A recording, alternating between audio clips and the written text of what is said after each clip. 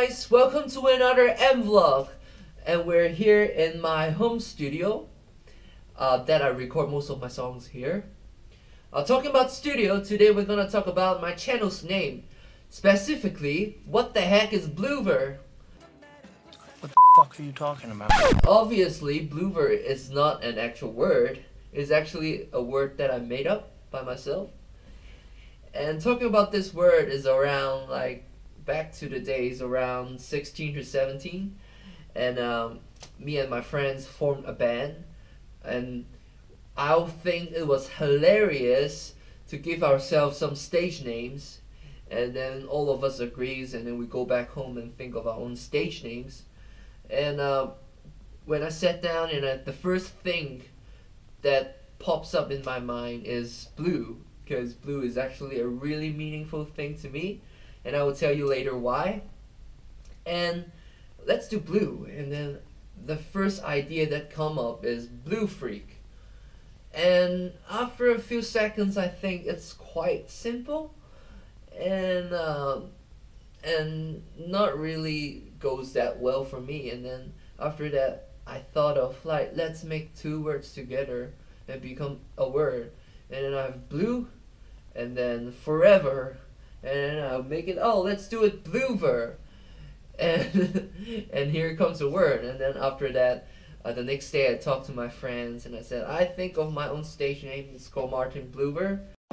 What you just said is one of the most insanely idiotic things I have ever heard. And they said, it's pretty good. And then that's how this word how this word begins, and how this word meant so much thing to me and as my channel's name. So talking about blue, why is blue is so meaningful to me, despite the fact that I always wear blue outfits? No, it's because blue is actually a thing that reminds people of who I am. So if you watch my previous vlog, I've talked about I joined a drama club in my high school, and one of the character that I played in the play, it's actually a blue genie. So here's the photo of me being a blue genie. So I made so much makeup for this character and did so much work for this character, and then turns out it's a pretty good performance.